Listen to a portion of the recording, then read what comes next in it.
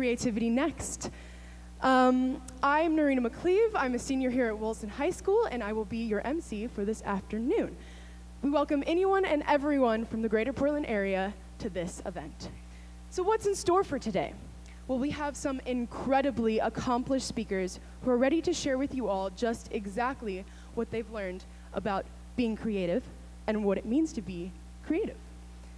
We call this event Creativity Next because it's about you or us, the next generation, and how we can create a better world for ourselves and others by tapping into our creative genius. Lastly, you should all have in your hands a program, a blank piece of paper, and a marker.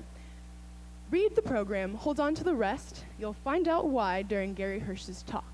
Now let's get started. Anyone here ever heard of Nike? Yes? No? Maybe? Yeah, probably.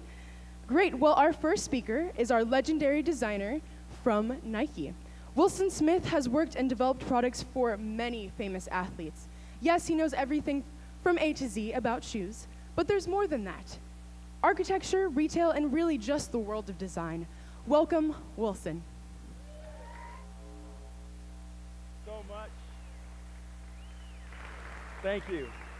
I'm honored. This is such a kick. There's nothing I can think of I'd rather do than to have a chance to talk with some of you here. And so this is an exciting time. I'm talking to you today about something I'm calling design think, which is getting out of the box. You know, often as designers, we need to know how to get out of the box.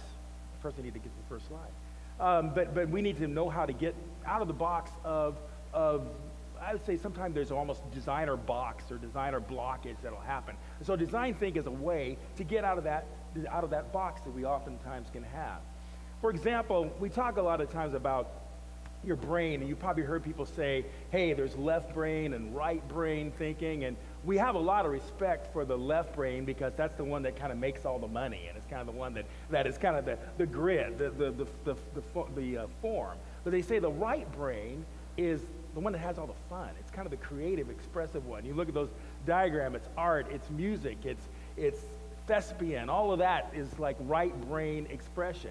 And so it is, it's trying to unlock that right brain, that design think piece is what it's all about. And so I want to use it by a way of an analogy of what we do in sports, a lot of times looking at analogies in sports. For example, you look at, this is a shot by Roger Federer, and Roger Federer is a great tennis player. One of his designers is actually here.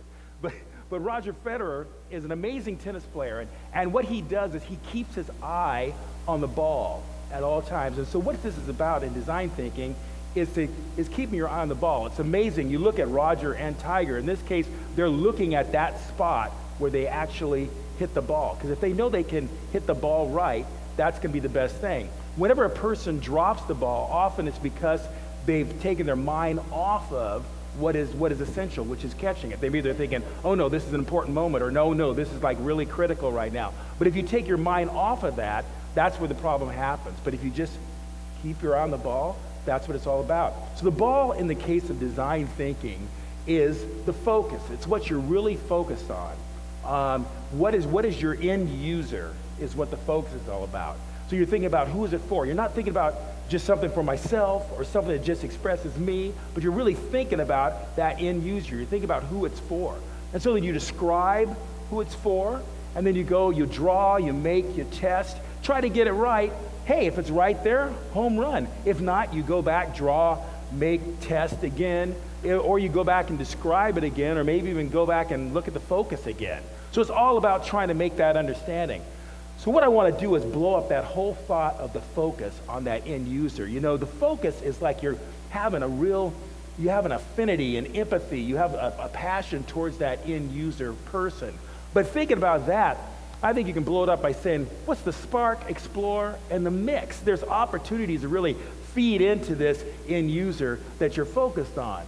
So spark, for example, just to kind of explain to you what these are, spark to me is what's inspiring you, what's it all about? And it often ties into who you are. In fact, spark does come directly from who you are, and then that's how you get the inspiration. So your tie needs to be to that focus of the end user. For example, I'll tell Milo's story here.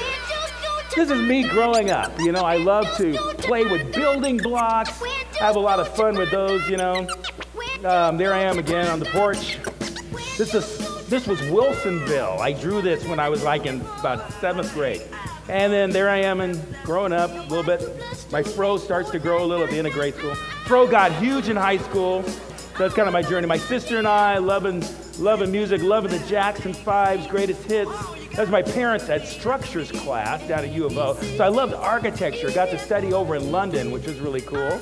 And then eventually Seattle. I love to sketch and draw. I love to paint.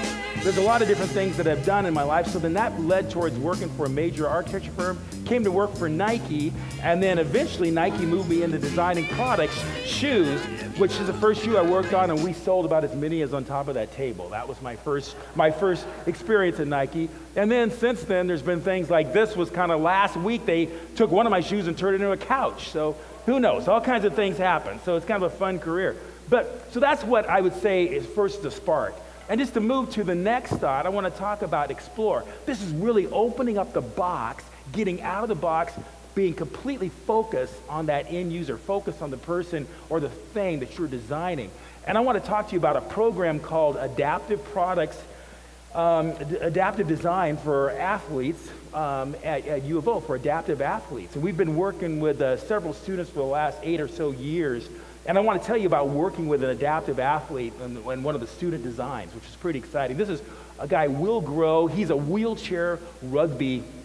amazing wheelchair rugby player.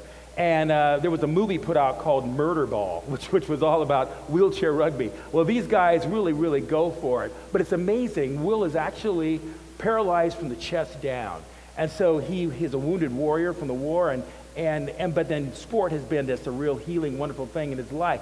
And so we're trying to figure out how can we design something that would even enhance his Will, who's a great wheelchair rugby player. How can we help him even better?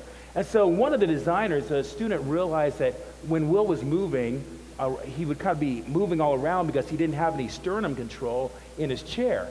And so Ryan Fiorentino designed this Concord vest, which wrapped around his body and locked into the chair. So what you could really do is you could leverage the chair, and there's no longer that movement, but the chair really begins to leverage his core of his body. So it was a really cool design. This is Ryan himself actually, testing and getting the right kind of strapping system, which is what design thinking is all about. It's about becoming that end user that you're focusing on. So it's about really identifying with that. Well, anyway, Will liked his vest, and 5 other people on his team did, and there is kind of this undergarment. Actually, you can't see here, but it's kind of the blue shirt that's undergarment. And they ended up actually winning a bronze medal in the 2012 Olympics. And so it was kind of cool, a design that started in January that year.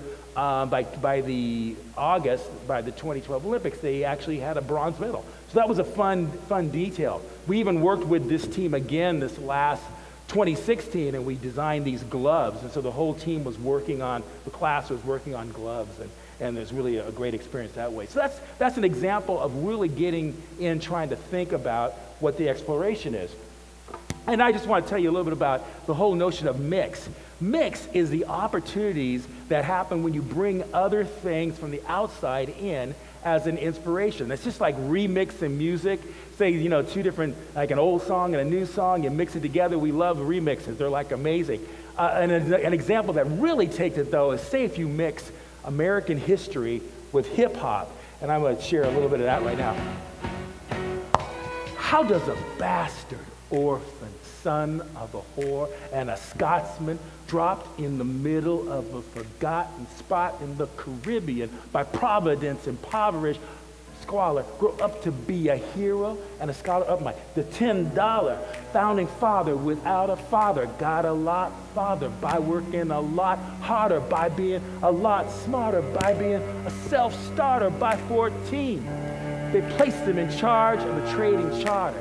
Every day while slaves were being slaughtered and carted away across the waves, he struggled to keep his guard up. Inside, he was longing for something to be a part of. The brother was ready to beg, steal, borrow, or barter. Then a hurricane came and devastation reigned. Our man saw his future dripping down the drain. put a pencil to his temple, connected it to his brain, and he wrote his first refrain, a testament to his pain. Well, the word got around, they said, this kid's insane, man. Took up a collection just to send him to the mainland. Get your education, don't forget from whence you came, and the world's gonna know your name.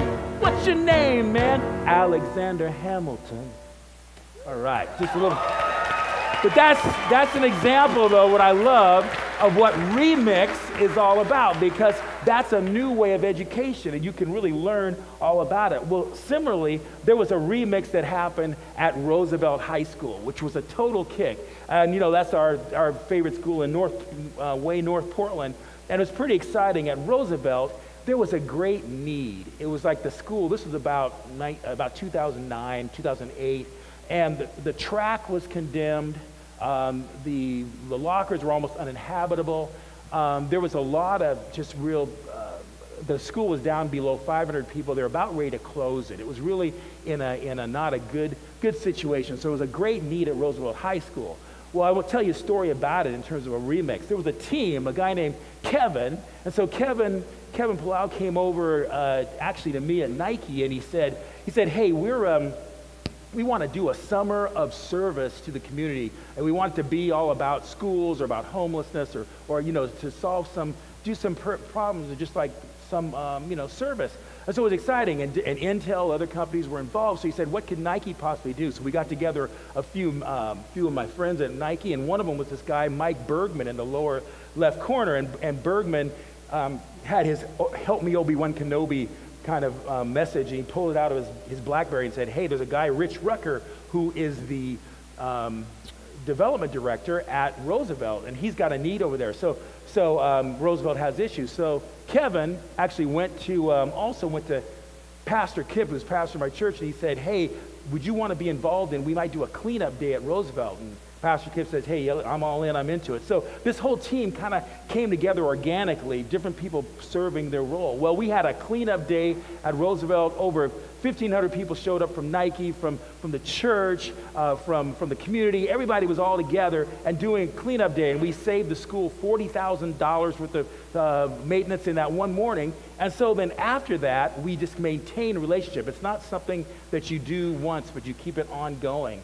And so anyway, the community was inspired, the school was transformed. It was amazing. They started, even because people were, you know, there's a saying that says, you're more influenced by the people who believe in you than the people you believe in. Because people believed in these young people, were focusing on that end user. Because of that, the school starts winning PLL championships, and they come up from nowhere, and it's really great. Well, this energy really excites Nike, and so they were really excited about it. So next thing you know, we get in there and we actually put in a track, and it ends up being the track in the field, ends up being the best track north of Hayward Field in Eugene. And so now University of Portland uses the Roosevelt track, and all the excitement, the school's really flourish. I mean, it's flourishing. I mean, it's still got challenges, a lot of other challenges, and this is an ongoing thing, but it's flourishing infinitely better. Former President Obama has a $93 million program going on right now in the school in remodeling it. So all of this energy together creates what I would call that mix.